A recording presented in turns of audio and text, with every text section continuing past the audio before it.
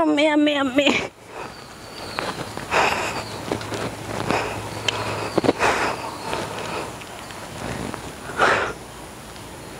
අපොයි. ඉරමුදුන් වෙන්ටත් ළඟ වේ. පුදුමාකාර තිපාසයක් නෑ තියෙන්නේ.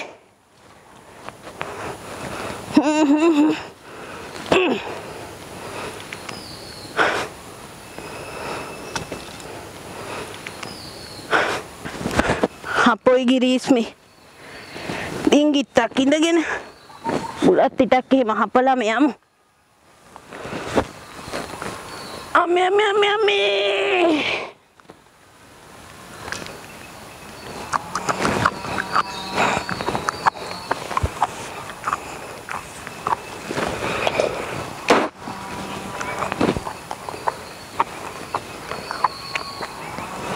අම්මා පල්ලා මේ රජවාසල් වලත් තියෙන කිලුටුවට. රජවාසලේ විතරක් නම් බැරුවේ අන්තපුර 7ේම තියෙන කිලුටුත් හොදන්න එපැයි. අපේ රජතුමාට දැන් කීයක් විතර ඇතේ වයස? මං හිතන්නේ දැන් 60ක් පැනලා ඇති මං හිතේ. 60 පැන්නම මොකෑ? උන්නාන්සේ ඔය අන්තපුර 7ේම ලගිනවනේ.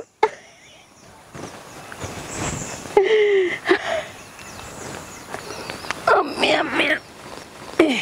එක අතකට අපේ මොකෑ? හොඳට රාජභෝජන වළඳින උත්තමයෝ නෙව. හොඳ හැටි හයි හත්තියක් නැත.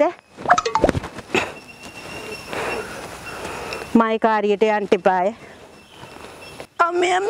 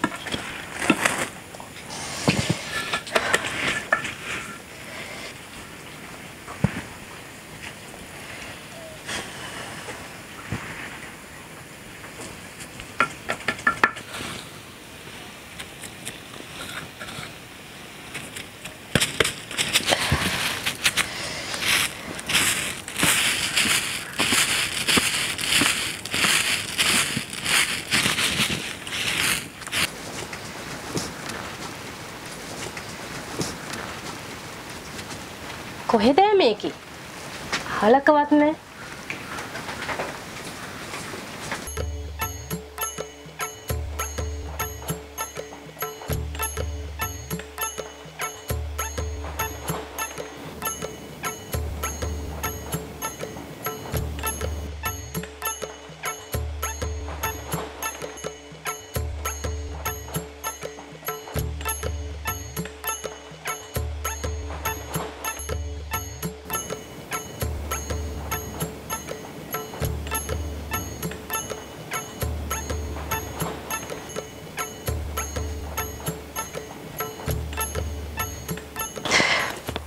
අනේ අම්මපා මං තනියෙන් දුම් කකා නැහිද්දි අර කිසුද්දි යහට්ට වෙලා ඉන්න අපූර්ව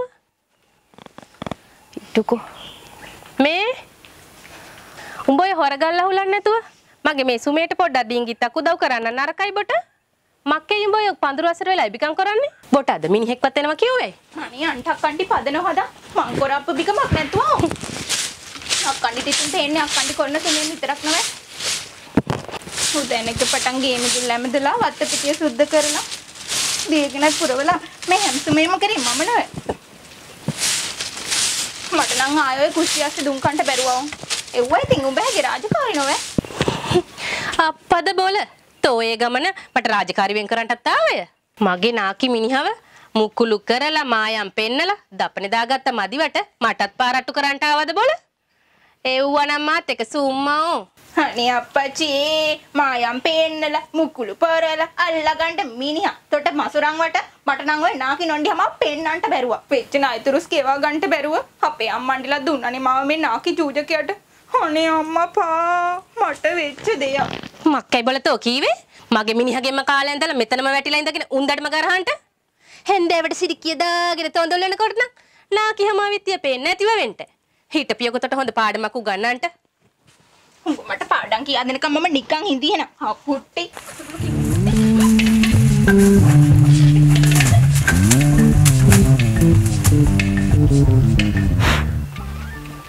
හිටපන් කොක් කණ්ඩියද? එයිනේ අපේ ඇත්තෝ. උඹ කොහොමද මේක හරි වැඩක් නේ. කද්දේ බුල මේ කාලා කොට්ටිය. අපුට්ටි කියලා කියන්නේ. හිටපි මම දෙන්න දෙකක්. උඹ අපුට්ටි අපේ පැලපැත්තේ නේද ඇන්නේ. හිටපියක මං ඇත්තට කියන්නේ. ඕකට පයි මංකොලොත් හොඳ වගේ. කරයි. මක්කයි බල මේ දබරේ නවත පියෝ පියදන්. නවත පියෝ දබරේ. නවත පියෝ දෙන්නම්. නවත පියෝ හිබ දබරේ. නවත පියෝ දබරේ. අපෝ.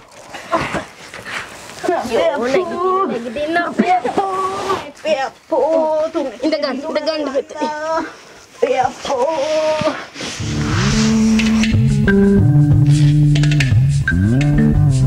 අපෝ මයි තුනටිය අපේ අපෝ මයි තුනටිය අපේ අපෝ මයි කන් දෙකට නිනව්වක් නැතුව නවත පිය කිව්වේ දැන් දෙන්නම මක්කයි මේ කොච්චරවත් බොලා දෙන්නගේ දබරේ ඩිංගිත්ත බැරි වෙන්න බෑනෙව කොච්චරවත් කෙහවලු පටලවාගෙන දබරේ නෙව වචනේ වැරදෙන්න බෑ පොර කිකිලිය වාගේ කොච්චරවත් කා කොටා ගන්නවා මක්ක බෙදා ගන්නට බැරුවයි බොලා දෙන්න මේ කා කොටා ගන්නේ ලෙන්චිනා මක්කයි මේ දබරේ උඹ කියහන් බලමුවෙන් අපේ ඇත්තට කියන්ට මං උදේ නැගිට වෙලේ ඉඳා හැලිවලන් හොදනවා කොටනවා පොලනවා දුම් කකාඩුක්ව තම්බනවා මේ සුමේ ඉවරයක් නෑ නෝවේ මේ ඒකිට මේකි හැඩ වැඩ වෙලා ගේ වටේට හොර ගල්ලා හුලහුල එබිකම් කර කර ඉන්නේ අද හොර මිනිහෙක්වත් එනවා වෙන්න අද ඔහෙටත් අපහස කොලාවෝ අනේ අපේ මේක දීයම කන්ටි වෙයි මේ කියන මුසාවාද වලට මම මේ ඇත බැලුවේ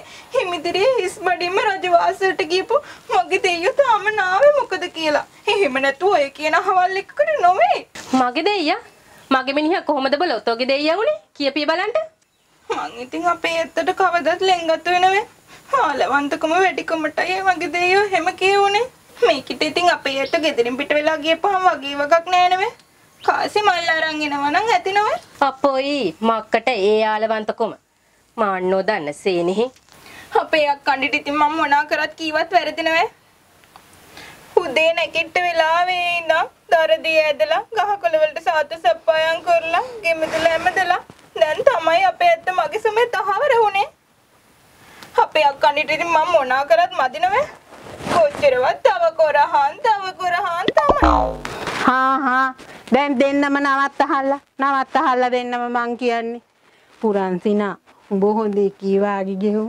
මට සනමරා කෝප්පයක් එන්නවරේ මය අම්මා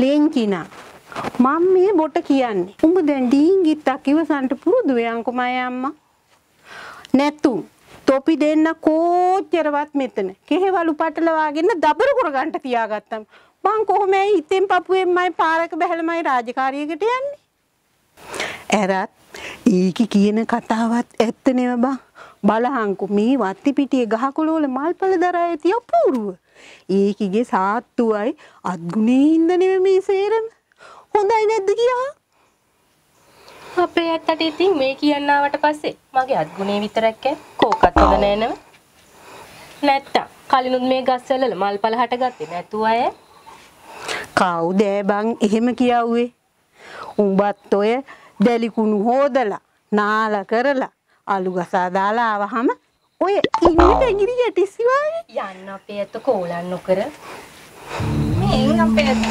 වොන්ට අද අපිට හපන්න මොකද ගෙනාවේ නැත්තේ මොකේ නැතුව තව ඩිංගිත්තෙන් ඒකත් මෙව්ව ඔබලගේ ගුටි බැට වැදිලා තැලිලාත් මන්ද මේ පුරන්සිනා උඹට මීයම්බයක් කො රජවාසලේ යඹවනින් එහිලගත් ලෙන්චිනා මේ මං උඹට ලොගියෙන්නාව එන ගමන් කැලේ අස්සට රිංගල ඕන් කඩාගත් කාපම්මයි අම්මා. ඕන් ඒක නෙවෙයි මං කියෙව්වේ. මක්කේ කියෙව්වේ? අර කිට මීයඹ මට ඇඹුල් කෑම. මට දොළ දුකේ. එහෙම හපංකමක් කරගන්න පුළුවන් බැරුවේ. දැක්කයි අපේ අත්ත අක්කඩිට ඊරිස්සියා හිටිලා. එහෙම තමයි මන්නව ඉතින් හීනෙකි.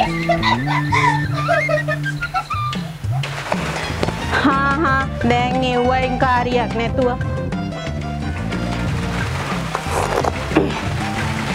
මේක ගනින් පුරන්සිනා.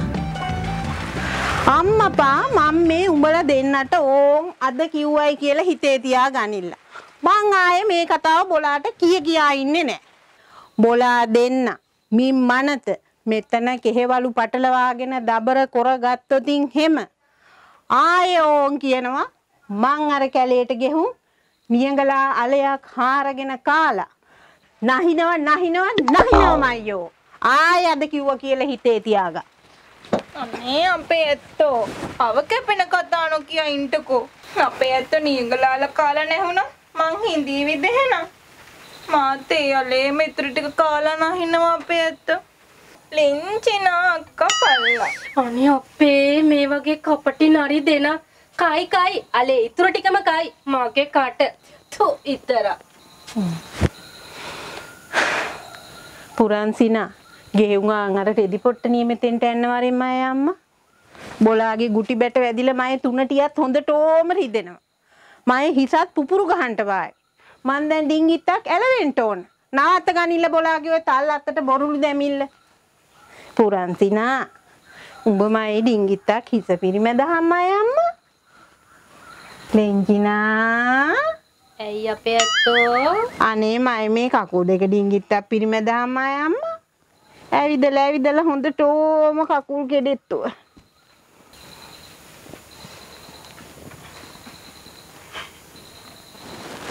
පුරන්සිනා මාම් බොඩ හැමදෑම කියා ඇතිනෙව නවත්ත පාංකු බං ඔය මයි එකෙස් කැලවිල්ල මේ මල අම්මයි තට්ට ගෙඩිය විතරයි නෙව උඹේ ඔය ඉදිච්ච කෙස් කැලවිල්ල ගන්න.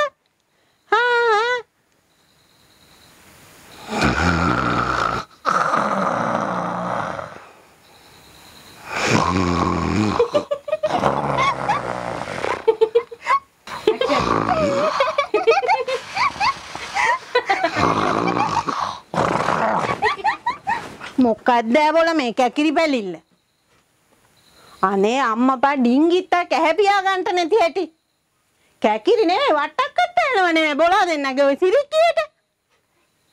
අනේ අම්මා පල්ලා. හා ලෙන්චිනා ගෙහුම් මට බුදින්ට යමක් බෙදහන්. ආන් අපේ ඇත්තෝ උයන්ගේ යඩුක්කුව බෙදා ඇත්තේ සප්පායන් වෙන්ට. ගනිල්ල ඔය කිල්ටු ටික අපුල්ලා දාන්න. ගාන්ට නගාවේ රෙදි පොට්ටනිය ලිහා ගන්නට. දැන් අපුල්ලන්ටත් යන්න එපාය.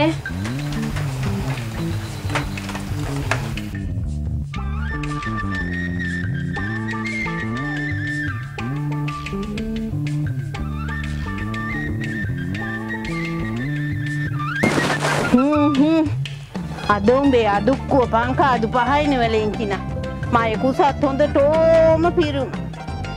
දෙන්නම ගෙහුම් අර එදා ගෙනාපු අපුල්ලපු රෙදි ටික යන්නවලෙන්කෝ මට ගෙහුම් දෙන්න.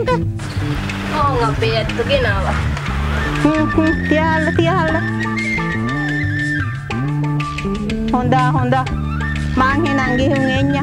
බොලත් බලයල්ලකෝ ඔය කිලුට් ටික අපුල්ලන්ට.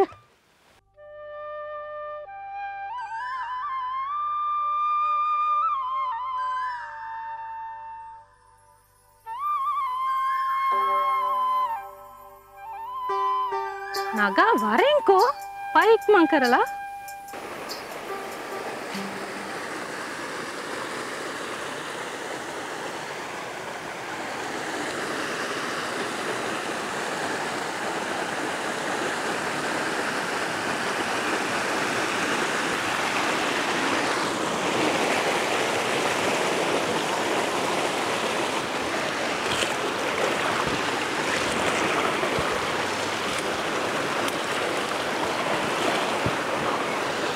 නගා මම මේ රෙදි ටික හොදන්න.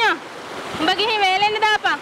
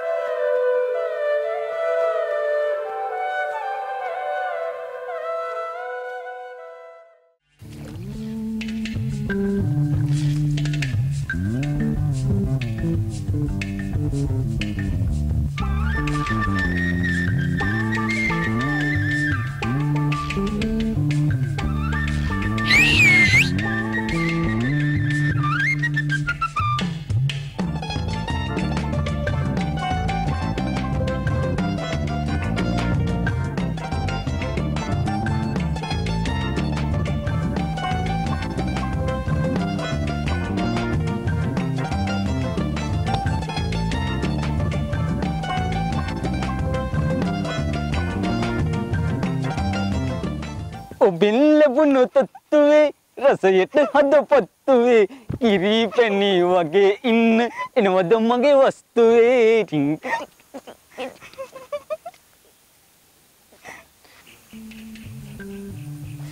මස්සිනන්දි ඉනම්ම ඔහයම් මේ ආවනව පුදුම සෙනෙහවන්තකමක් තිබිලා තියෙන්නේ එහෙනම් නංගා ඒක තේරුම් ගත්තට බෑ නැතුව මට ඒ ගම මහාමු සොහනක් ගන්නයි මයි නගා. උඹ මෙහෙට අවුන් ආපු දවසේ පටන් මගේ පපු කැවිත් ඇවිලුණු ගින්දර මම උහුලගත්තේ කොහොමද කියලාවත් මටවත් තේරුම් ගන්න බැරුවා මයි නගා.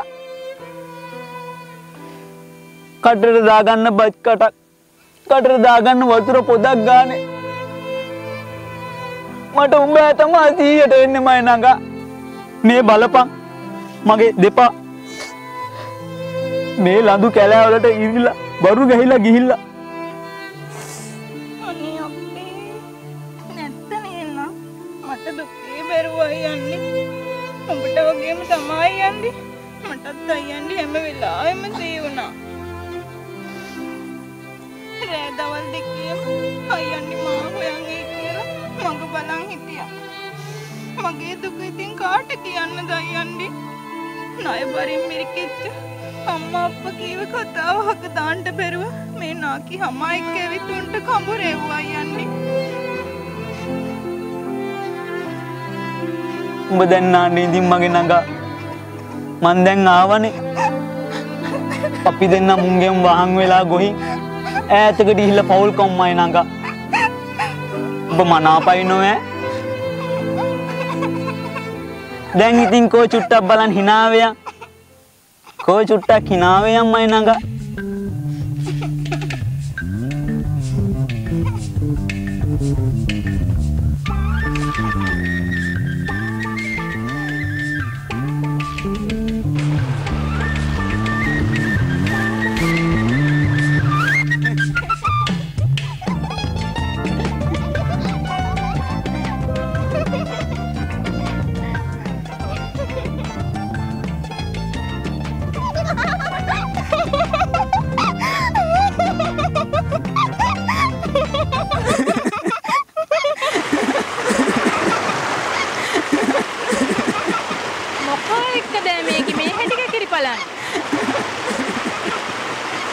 අපේ මිනිහවත් ආවා වෙන්න බැරිව. හැරත් ඒ ඇහි නිලන්දාරි කටහඬන්නේව.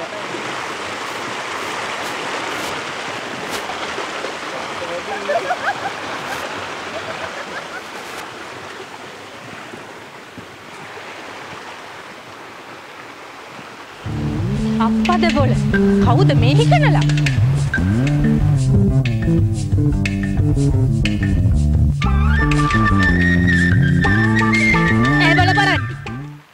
තෝ රෙදිවන්න හැටිද?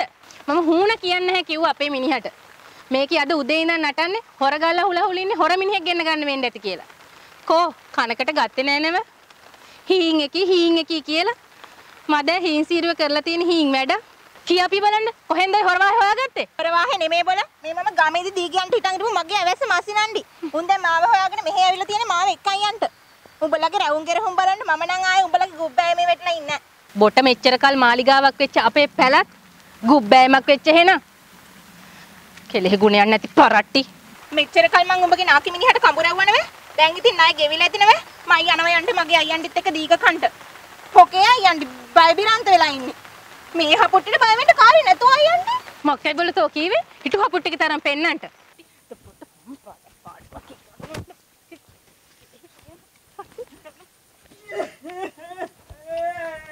මං කියලා දෙන්නම්කෝ අපේ. නවත්ත පිය මොලාට මේ උදේ කියපු නවත්ත පිය කියන මිටි පාරනෝකා.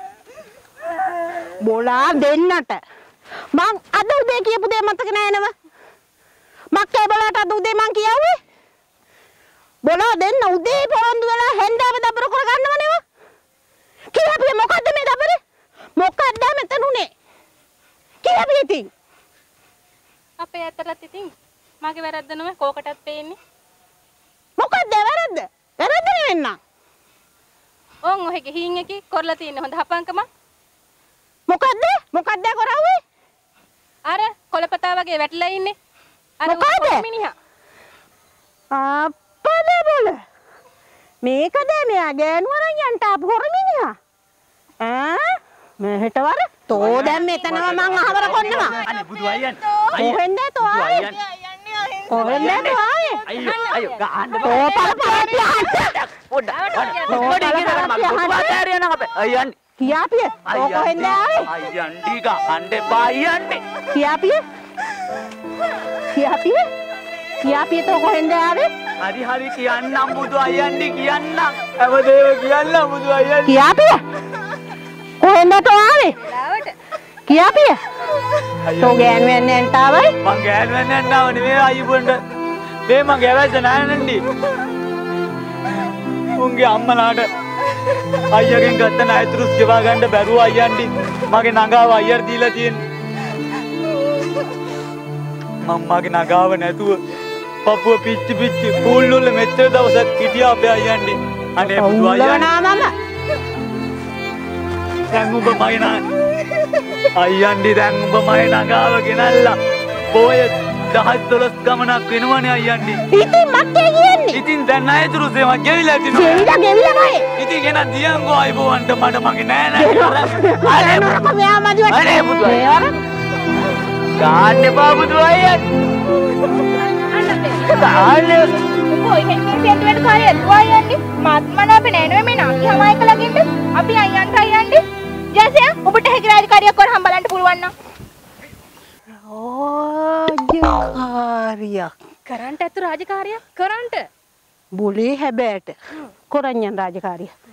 යන්නම් ආරච්චිල ඇත්ත කැන්දානින්ට. ඉස්සෙල්ලා මේක ගැට ගහනමල යන්න එපාය. වරයන්ට වර. ආරච්චිලට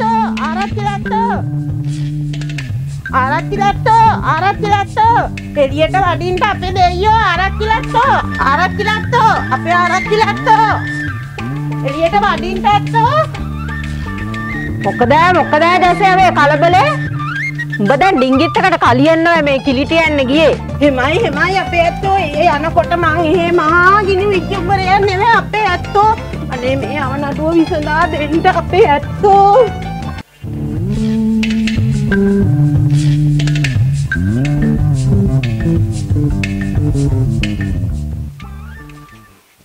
බොගේ විස්තරේ හැටියට මේක මෙහෙම විසඳුම් කරන්න පුළුවන් කාරණාවක් නොවේ. එහෙට ගෙහුම් දෑහින් දැකලා විසඳන්න ඕන කාරිනාවක්. මේ හැන්දේ කොරේ මක්කටි අපේ තෝ ආයේ වඩින්නේ. මං දැන් තාතු දෙන්නිටේ කිව්වනේ. ඕක මෙතන විසඳුම් කොල්ල දුන්නා නම් ඉවරයි නේ අපේ අත්තෝ. ඒ වඩින්න කාරිනේ ආයේ. එක පාර්ශවයකටවත් අසාධාරණයක් වෙන්න බෑ නෝ. එහෙම වුණොතින් රාජ උදහසට ලක් වෙන්න වෙන්නේ මේ මට නෝ. හෙමයි අපි දෙයියෝ. එහෙනම් වඩින්න අපි දෙයියෝ එහෙනම්. හෙන්චප්පෝ ඔය තල්ලත් අත්තන්න මෙහෙට වර. ගමනක් යන්න තියේ. කොයි වෙලේ බැලුවත් උයන ගෙයිමයි. ඉර හැරෙන්ටත් ආවා. එහෙමයි කියලා රාජකාරියට නොගිහින් බෑනව. එහෙම නොගියොත් හැම මගේ තේජෝ බල පරාක්‍රමය ඒ ඩිතරකම උඹලට පෙන්වන්නවත් අවස්ථාවක් නෑ නෝ. මැනිකේ මං ගමනක් ගෙහුම් එන්නම්. කොහෙ යන්නද මේ හන්දේ කොරේ? රාජකාරි ගමනක් නෑ. හෙන්චා කොහෙද බල? මෙහෙ වර දැන්වත් ඉතින්. ඔය පුස්තකෙත් ගන්න වර.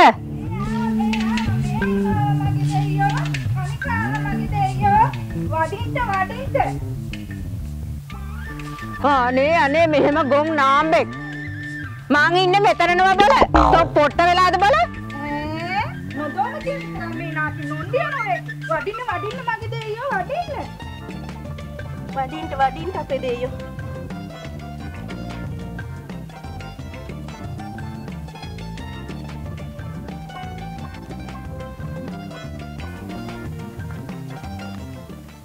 අපොයි ගාටනවා. උන්දට මොකද? මට නෙමල කලන් කියුනේ. ඩිංගි තපයික් මං කොලා නම් හොඳයි නේ අපේ ඇත්තෝ. ඉර හැරෙන්නත් ආවනෙම. ඩිංගි තපයික් මං කොලේ යන්කෝ. බොල ජසයෝ.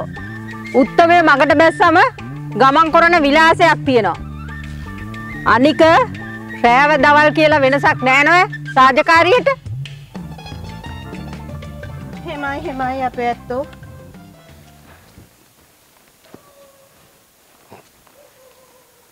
අපොයි උන්දගේ ගමන් විලාසේ මට නෙමල කලංචිය උනේ. ගෑන් ළමිසියෝ පයි තියෙනවනේ ඔයිට වැඩි ඉක්මනට.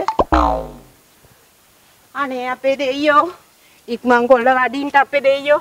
අනේ මේ ආරෝ විසඳ ගන්න කම්මට ඉවසිල්ලක් නැතුව. ඉක්මනට වඩින්ට අපේ දෙයියෝ. බොල හේනයෝ. තෝ දැක ඇත කොටන් අදින වල්ලලි. එමයි අපේ ඇත්තෝ. ඕන පදන් ඉන්නේ ඔබතුමාගේ වලව්වත් ඉන්නවනේ වෙන ගමන කොච්චරවත්. හෙනන් තෝ දැක ඇත පෙරහැරේ කරඬුව වඩම්ම නැත්රාජය. අනේ මොකයි දැක නැතුව අපේ ඇත්තෝ. මන්නේ උන්දට පාවඩේලන්නෙත් අපෝයි තේජස පින්පාට පෙරෙනවනේ. හෙනන් තෝ දැනගන්ම තෝ ඒ කොටන් අදින වල්ලලිය වගේ විත්තිය. මම අර පෙරහැරේ යන ඇත්රාජය වගේ විත්තිය.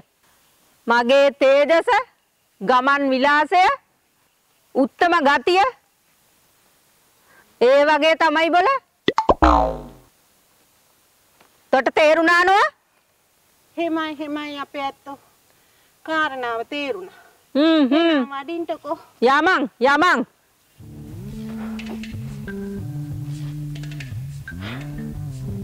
අපොයි මේ අහිංසක අපි වගේ ගැත්තන්ට නෙවෙයි ඒ රෝම තේජෝ බල පරාක් කරමු. වලව්වේ ඉන්නකොට මායියට බයි නගුට දෙපරෙන් දැසි ගහගත්තු ගා. උන් දෙකට ඇරපුවාම කකුල් දෙක දිගේ සුළුදිය පෙරෙනවා. අපොයි අපට තියෙන පරාක් කරමු. වෙලට වැටේ දෙයියෝ මෙහෙන් වඩින්න.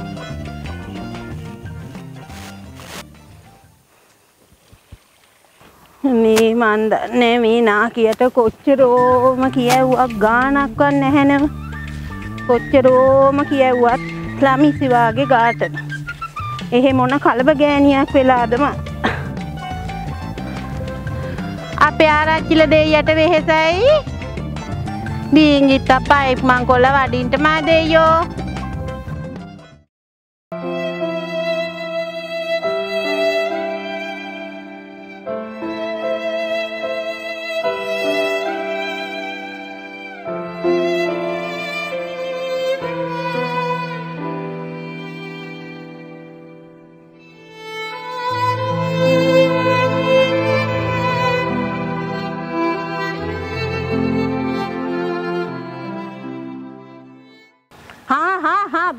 බලාගෙන වඩින්ට දෙයියෝ පරිස්සමට. ඕන් ඔතනින් පරිස්සමට අඩිය තියන්ට. පරිස්සමට එන්ට වඩින්ට අපි දෙයියෝ. වඩින්ට අපි දෙයියෝ.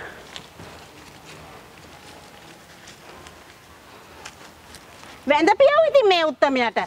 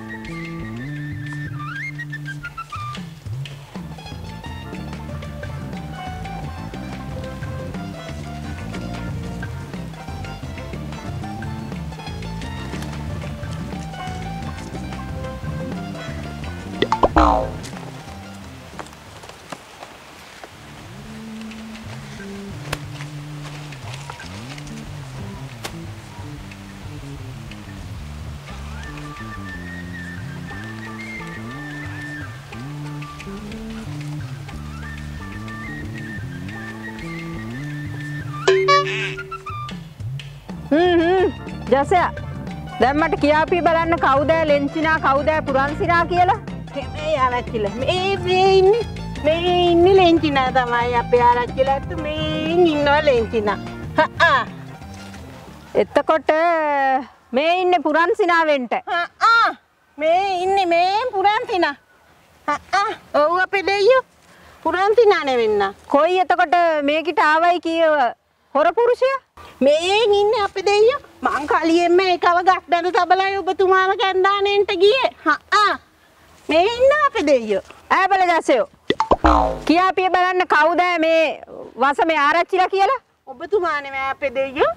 ඔබතුමා නෙමෙයි ආරච්චිලා. එතකොට කවුද නඩු විසඳුම් කරන්නේ දඬුවම් කරන්නේ?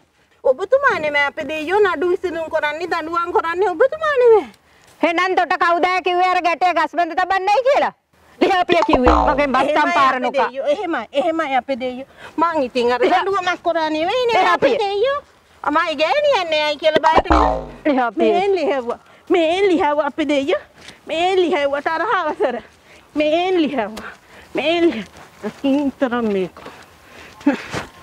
හොලයිටි. හොල. සමාවෙන්ඩ අපේ දෙයියෝ. නැගී හිටින් ගැටිය නැගී හිටින්. අනේ අම්මපා උඹත් ආවනේ මෙතන ගෑනු ගන්න කෙලින් හිට ගන්නටත් පණ නැතිකොට. බල ජසයා මං හිතුවේ උඹගේ මායියෝ කිව්වහම තලත් ඇණි අම්මඩිලා දෙන්නෙක් කියලානේ. මේ ඉලන්දාරි ගැටිසියෝ දෙන්නෙන්නේ. කොහොමයි උඹ මේ දෙන්නේ කාම්බාන් කරේ? අරත් බොටමක්කටයි ගෑනු දෙන්නේ. ආරච්චිලත්තන්ට මක්කටේ ඒ විත්තිය. මන් නෙවෙයි කාම්බාන් කරන්නේ. ඔබතුමාගේ රාජකාරිය කරන්නකෝ. වල්පා කතා නොකර. තෝ මට රාජකාරිය කරන්න කියා දෙන්නාවේ? තෝ දන්නවේ මුලාදෑනි කෝප ගත්තම සිද්ධ වෙන දේ? ආයි දෙයියෝ කෝප වුණා වගේ තමයි. තෝගේ කට රැකගම් මුලින්ම. තොට මක්කටයි ගෑනු දෙන්නේ. අතේ හැල්ලුවට නෙවෙයි මයි දෙයියෝ අතේ හැල්ලුවට. දැන් ඔබතුමාලගේ මේ සියලුම කිලිටු හොදන්න හැකයි මටයි මගේ මේ ලෙන්චිනාටයි. ඒක නෙමෙයිගේ අතේ හැල්ලුවට මේ කියන්න ආවේ අපි දෙයියෝ. ඈ බල. තොට හිතපපුව නැතුවයි මේ ළමිසියන්ට කියලා කිලිටි හොදවන්න. මේ ආරච්චිලා වෙච්ච මගෙත් පපු කැවුත්ත කීන් ගන්නවා මුන්ව දැක්කම. අනේ මන් දන්නේ නැති උන් දැක්ක කප්නාව. උන්දට ඉතින් අනුගේ අඹුව දැක්කහම හඳුන් පොත විතරේ කොයි එකක් කීන් ගන්නම නෙවෙයි. ගෑනු ඇඹලය නෙම මේ අහසක් ගුගුරෝගෙන එනවා මහා වැස්සක් වෙන්න මේක කඩ ඉවරයක් කරන්නේ නෑ නෙම මක්කයි බල තෝ තනියෙන් සුටු සුටු ගාන්නේ ආ බල ජසයෝ තොට දැන් 60ත් පැනලා ඇති නෙමෙයි කටේ දතකුත් නැහැ කකුලකුත් නොණ්ඩිය නැහැ නේ තොට මොකටද බල ගෑනු දෙන්නෙක් බොට ගෑනු දෙන්නෙක් වැඩි නෙමෙයි මේ ආරච්චිල වෙච්චි මටත් ඉන්නේ එක ළමයා තනියනවා බොල. අනේ මට 60 පෑන්නම් මොකේ? ඔය අපේ රජතුමාටත් දැන් 60 පෑන්ලා ඇති නෙමෙයි. උන්දටත් ඔය තියෙන්නේ අන්තපුර 7ක්ම. උන්ටත් ඔය අන්තපුර 7ෙම ලගින්නේ. ඒවයි ඇති නෙමෙයි. ඉලන්දාරි කුමාරිකාව ඕන පද. අරත් ඔබතුමා හිතානින්නේ ඔබතුමා හින් ගැටිය කියලා. මං දැක තිය ඕන් තරම්. හැන්දෑවට මේ ගමේ තියෙන හැම පැල් කොටයක් අස්සෙම රින්ගනවා. එහෙනම් සුවඳට අහුවිලා ගුටිත් කෑනේ. කට මම නොන්ඩිය වුණාට මේ කටේ දතක් නැති වුණාට අහලා බලන්න ඕන මේ උන්ට මම මේ මෙච්චරවත් අඩුපාඩුව මේ උන්ට කරලා තියෙනවද කියලා. කියහම් බලන්න. අනේ අපේ ඒක තමයි ඉතින් මොකටද? බොල හම්පට හේනයෝ. මම මේ ගමේ ආරච්චිලා වෙච්චි. මේ ගමේ වාසය කරන ස්ත්‍රියාවන්ගේ ස්වාමි පුරුෂයෝ රාත්‍රියට හේන මුර කරන්ට ගියාම පැල් රකින්ට ගියාම මේ ස්ත්‍රියාව කෑවද බිව්වද සුවෙන් සැපෙන් ඉන්නවද මම හොයා බැලුවේ නැත්තම් කවුද බල හොයා බලන්නේ නැතුව මේ තෝ අදහස් කරන වෙන මගුලකට හක්කලං කොලා නෙවෙයි බල එහෙමයි අපේ ඇත්ත. අරත් අපේ රජතුමාට තෝ අපහාස කළයි කියලා උන්වහන්සේ දැනගත්තොත් තෝ උල තියලයි පස්ස බලන්නේ. තෝ දැනගනෝ එනං. අනේ අපේ ආරච්චිලා ඇත්ත තරහා අවසර. මම මේ මයි තියෙන තේ අමාරුවටම නෙවෙයි මෙව්වා කියෙව්වේ. තරහා අවසර අපේ ඇත්තෝ. හොඳ. දැන් ඉතින් පැමිණිල්ලෙන් විතරක් විභාග කොල්ල බෑනව. විත්තියනුත් විස්තර දැනගන්න ඕන නේද? උගේ මක්කේ ආයහන්නේ අපි දෙයියෝ. මම දැන් සාදුද්දෙන් විතරේ කිව්වනේ මම. ඔබතුමාට මේ වසේරම තීරුම් ගන්න පුළුවන් නේ. මේකට දෙකක් යනලා දඬු කඳේ ගහන්න නැතුව. එනත් මන් නෙවෙයි ඔබතුමාගේ වේකිය ගෙත්තා. ඔබතුමා මට පස්සපාති වෙන්න එපෑමයි දෙයියෝ. බොට මං වංගියක් කිව්වා. මෙතන රාජකාරී කරන්නේ නඩු විසඳන්නේ මම නෝබල. එහෙමයි අපේත්තෝ. කියාපියත් ඔගේ නම ගම. තොට මක්කයි මේකට නිදහසට කියන්න ඇත්තේ. මගේ නම අප්පුවා මගේ දෙයියෝ. මං මෙවුන් ගන් දෙකට එහයුන් ගමේ. මං ගෑනු හොරකම යවන්න මේ ආයබෝවන්ට. මේකි මගේ ඇවැස්ස නෑ නැවෙච්චි. මම තමා මේකව සහෙට ගන්න හිටියේ මගේ දෙයියෝ. ඉතින් තෝ ගන්න හිටිය නම් ඇයි නොගත්තේ? මේ නව කියන්නකන් තෝ උඩ බලන් හිටියයි. අනේ නෑ අපේ දෙයියෝ. මේකේ අම්මයි තාත්තයි මේ අයියන්ගෙන් ගත්ත ණය තුරුස්කේව ගන්න බැරුව නෝ මගේ නෑනව දීලා තියෙන්නේ. මගේ අතේ කාන්ත පණන් තිබුණා නම් කීරක් මේ අයියන්ට මගේ නෑනව ගෙනියන්න දෙන්නේ නෑ අයබෝවන්ට. මගේ පපුව ඇවිල්ලා ගින්දර මං ඌලගත්ත කොහමද කියලා මඩවත් හිතා ගන්න බැරුව ආයබෝවන්ට.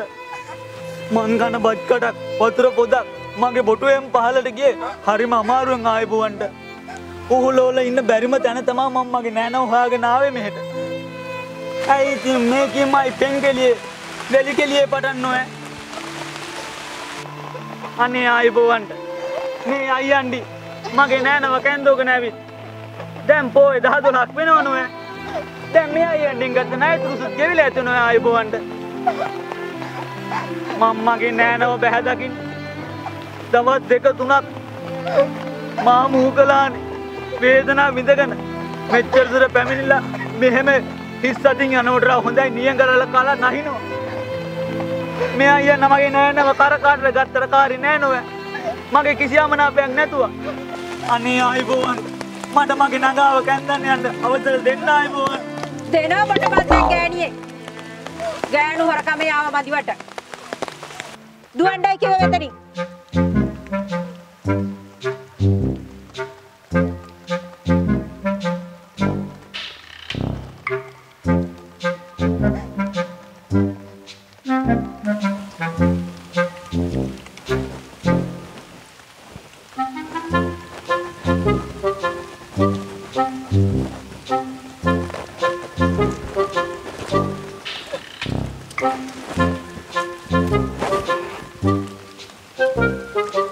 එන්චා ගණන් ඔය පුස්තකේ මෙහාට මේ මගේ දෙයියෝ.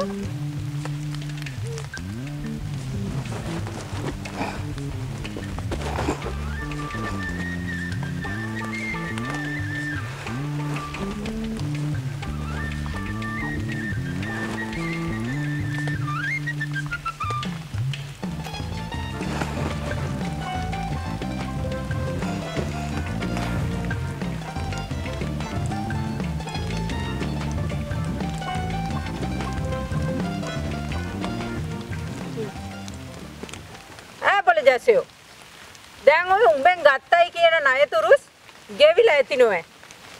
එතනින් පස්සෙන් පහු උඹට මේකේ වයිති නෑ නොවේ. අනේ ආයිබෝවන්ඩ මේකේ වැන්නේ නේකොට මම කිව්වේ මම දෙමව්පියෙක් අපි මේක කතා වුණේ නෑ නේ. අනේ අපේ ඇත්තෝ උඹලා එහෙම කතා නෙවුනට මගේ මුතුන් මිත්තන්ගේ කාලේ පටන් නඩු විසඳුම් කරුවේ ඔය පුස්තකේ ලියලා තියෙන විදිහට බොල තෝ කවුද බොල ඒක වෙනස් කරන්න? අනේ අපේ දෙයියෝ මේක මහා සාධාරණයක් නෙවෙයි. කොහොමටත් පුරාතනේ පටන් කියලා තියෙන්නේ නෑනා අයිති කාටද මස්සිනාටයි කියලා. මේ මොන සාධාරණයක්ද අනේ මයි ගෑණි අපේ දෙයියෝ. ඔබේ නෑනෑන්ට ගමට පළ. ලෙන්චිනා මේ නාකි හමාට උඹත් හොඳ වැඩි බං. මගේ මැනිකෙත් දැන් ටිකක් වයසයි නෝ බං. මගේ අතේ හැල්ලුවටත් කවුරු හරි හිටියොත් හොඳයි බං. උන්නේ උඹ යමන් මගේ වලව්වට. යමන්. ඔය ජසයටත් කිලිට යන්න ආපු වෙලාවට බලලයන්ට බැරුවේ. යම. අනේ අපෝ මෙහෙමත් අසාධාරණයක් අපි වගේ ගෙත්තන්ටම නිව මෙව්ව වෙන්නේ. අනේ අපේ මයි ගේනු දෙන්නම නැති වුණා නේ. ගේනු දෙන්නම නැති වුණා. අනේ අපෝ මෙහෙම හැමදාම මෙව්වට ඉඩ දෙන්න පුළුවන්ද? අපිව පාගල දාන්න ඉඩ දෙන්න පුළුවන්ද? හිටපියවුතට දෙන්න හොඳ ගෑණියෙක් මම.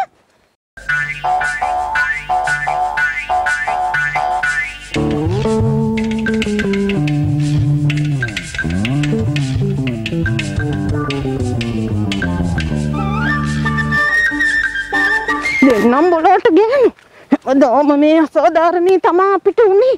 අපි වගේ ගැත්තන්ට කොරඤ්ඤම් හොඳ වැඩ. මාප්පට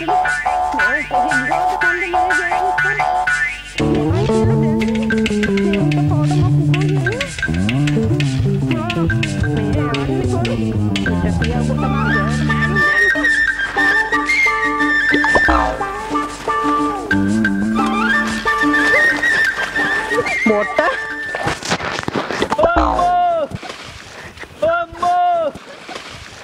දුවපියව කියන නරුන්න කොතලට ඇත්ත බොට නෑනික් ගෙනියන්න ආවා දෙනවා බොට මං ගෑණියේ දැනගත්තයි තෝ නොණ්ඩියගේ තරම හිතාන ඉන්ට ඇති යන්න යන්ට ගෑනු තොපි දන්නේ නම් මයි තරම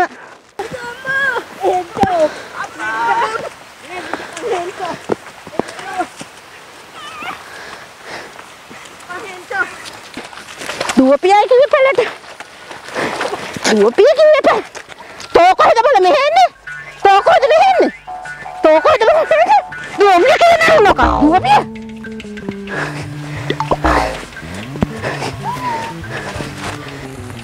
යකල් කොට ගෑනු ගන්න ගියා නැත්නම් පාර මෙහෙ වර